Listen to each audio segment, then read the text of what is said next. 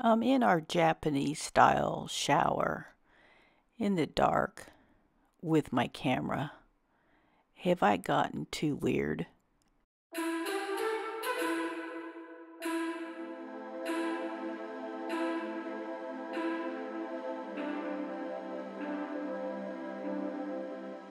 In today's video, I want to talk about the Godzilla of inks. And when I say Godzilla, I mean Tono and Lims. They started out maybe about a year and a half ago, and since then have pretty much taken over Japan. The first time I had seen Tono and Lims ink was at Okamotoya, which I did a video about last week. I had asked Bruno Todt of Chronicus Stylographicus about these inks that I had seen at Okamotoya. He told me they were made by Tono and Lims, and this was in September of 2019. And within 3 months, Jacob of Fudafan called them one of the most visible ink brands, second only to Sailor, in his Japan Pen Trends 2019 blog post. The earliest I could find anything about them online was their 2018 December A Spacewalk ink sale. They have these spacewalks several times a year on Instagram. According to Jacob, this is when they sell their collaboration inks with other fountain pen stores. You have to then go to each stationery store Instagram in order to buy those inks. I found this to be too bothersome and haven't done it yet. I don't have a Twitter, but their Twitter account is pretty informative. They usually post their new inks along with a corresponding RGB number and Pantone number along with the pH of the ink. There are also a complicated bunch of inks. This is not accurate numbers, it's just what I could find, but I found 11 different lines of ink and then 14 different collaborations either with people or stationery stores. So I'm going to just introduce you to some of the inks. It's not going to be like a complete ink review for any of the inks, just some general impressions and to let you know what's out there. Hopefully, even if you are familiar with Tono and Lims, I can show you maybe 1 or 2 bottles that you haven't tried out yet. One of their lines is called the Standard Colors. There's 12 bottles in it and I don't have any. Another line is called their Prefecture series. There are 47 prefectures in Japan and they're kind of like states. They have 20 colors in this line. The ink you see dripping down here is from their Kyoto Shade of Sakura ink. This ink comes in their standard Tono and Lims box, which kind of looks like a drawing of a laboratory. Their plastic cap has this insignia along with the laboratory equipment. All the Tono and Lims inks come in 30 milliliters in a square glass heavy-bottomed bottle. From the splotch tests, this looks like a straightforward purple. But on Tomoe River, some of the more heavily covered ink areas didn't really dry even after a day. The chromatography was a real surprise as it striated out to about 4 different colors. I'll talk about this ink a little bit more later. The third line of inks they have is the Adult Night line, which sounds kind of strange. And they are 6 colors and they're kind of dark, muddy colors. I don't have any of those. And next up is their Earth Contact line, which is a series of very glittery inks. Right now I can count 6, but I think a 7th one has come out. Here I have Hematite, Opal, and Burma Tourmaline. And all of these have that distinctive cap. Hematite is kind of a brownish, grayish, dull purple with a dull purple shimmer in the bottle. Here with the outside light, it looks pretty blue. But when it dries out, it comes out to be a kind of gray with a coppery purple shimmer. With heavy applications like on this splotch test, the shimmer comes off a little bit, but in writing it's really beautiful.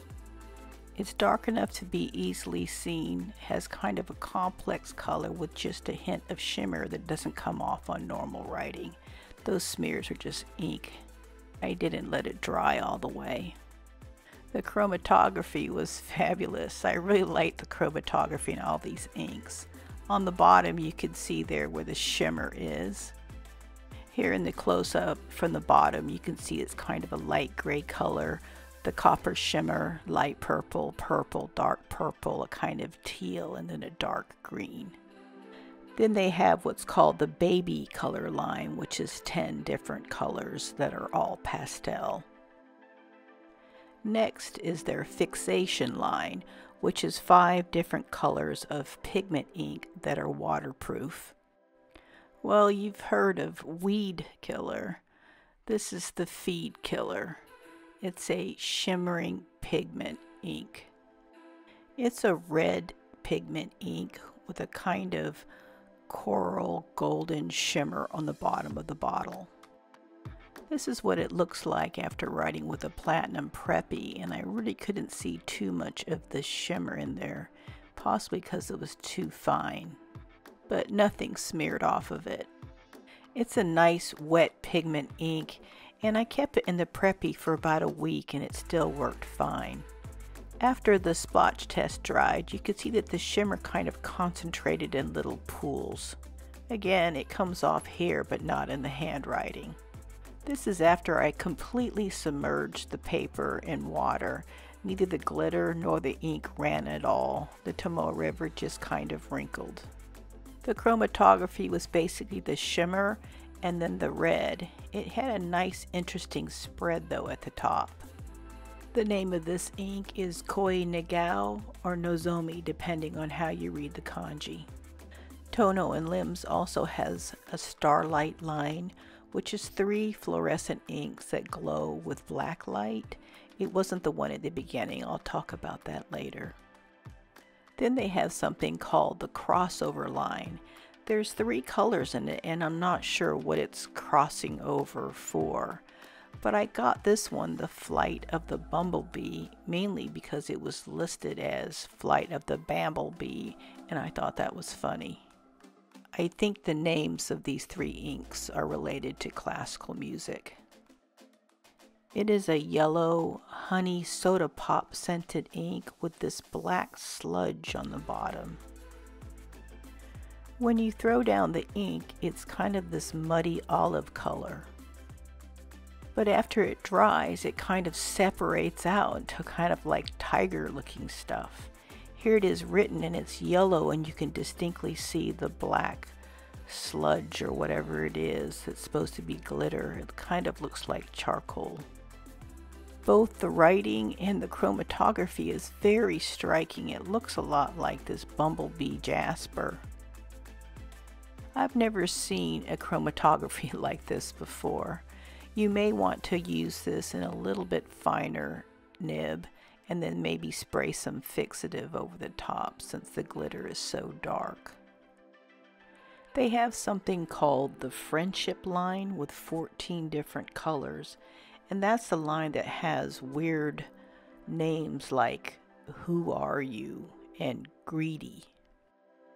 And next up is the Producer line with 3 colors and a bottle of toner.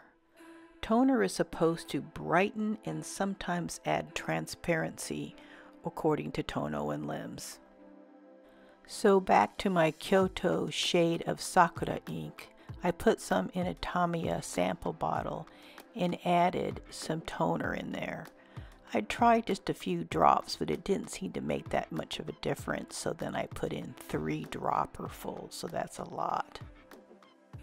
I had 6 dropperfuls of the ink in there and then 3 dropperfuls of the toner, and it finally started to get a little bit lighter. At the very top of the page is the unadulterated ink. The ink got increasingly drier, mainly because I think the surface tension was somehow increased. After adding more toner, it finally got to the point where I couldn't write with it. This is an extreme test and no one's going to put that much toner in an ink. Currently, Bruno, Todd, Jacob, and I are in these convoluted discussions about surface tension, viscosity, and whether or not an ink is dry or wet. Jacob keeps throwing in posts about it, and Bruno keeps throwing in graphs about it, and I keep hollering about ink lubrication. We hope to have a blog post and video about this one day. This is Flight of the Bumblebee ink. They have 4 inks in their 1-year anniversary line. Universe, which is a clear fluorescent ink with silver shimmer that you can add to other inks. Sun, which is a fluorescent orange ink. Earth, which is just a plain green. And this ink, Moon. When I got this, I was incredibly disappointed. I had received this light pink ink with fluff floating around in it. Mirai Cat had to explain to me that it was a fluorescent ink, and then it became a whole lot of fun. That was the ink you saw at the beginning of the video. Like a kid, I played with it with the black light and in the dark, in the day, in the bathroom, everywhere. It's a lot of fun.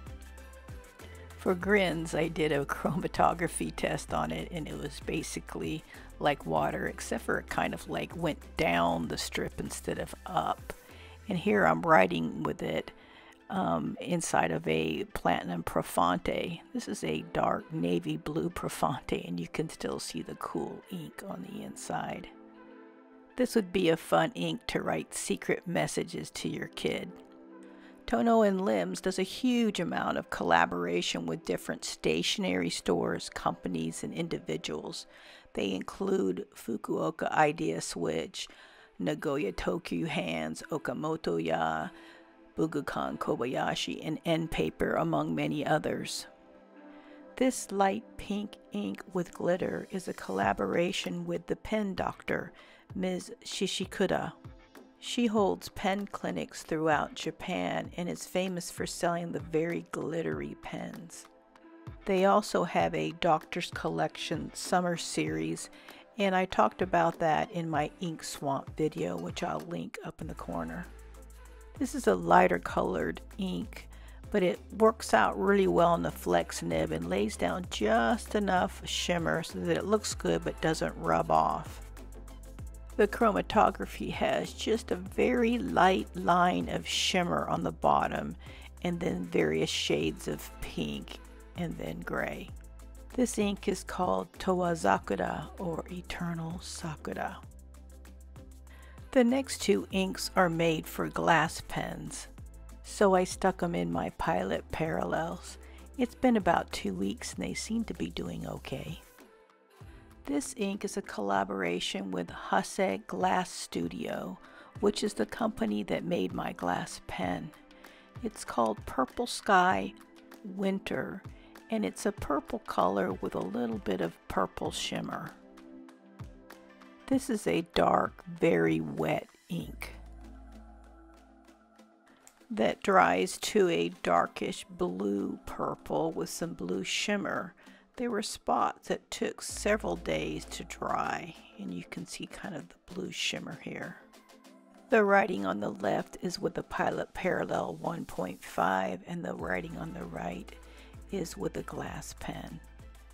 The chromatography was pretty much a straight purple with a little bit of the shimmer showing on the bottom.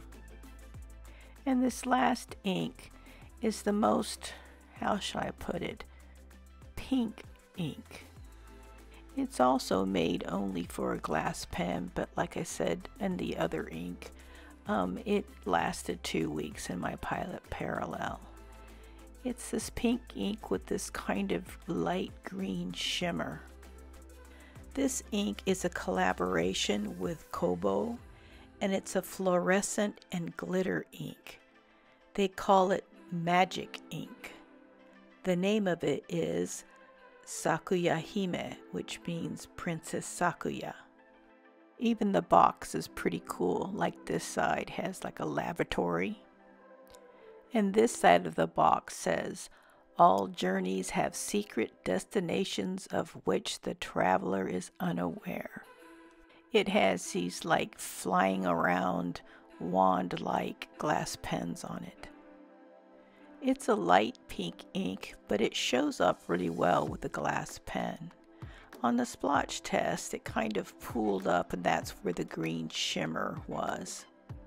It basically only shimmered where the ink pooled up on the 6.0. This was written with a glass pen, and the shimmer showed up a lot better on it. Here's the ink under black light, and the splotch test, the Pilot 6.0 parallel pen, and me writing with my glass pen and the ink. It looks pretty cool. And this is the chromatography, basically the glitter line on the bottom and then kind of the fluorescent pink on top. I'll close out this video back in my darkened bathroom, dripping this Sakuyahime ink. You can purchase Tono Lims inks on shigurainks.com and justspirit.com. I'll leave the links in the description box, though right now Just Spirit doesn't seem to be working. They also have a small storefront on Amazon Japan. Leave me any questions you might have about this brand in the comments below, and I'd appreciate a like and a subscribe. I post every Friday night Tokyo time.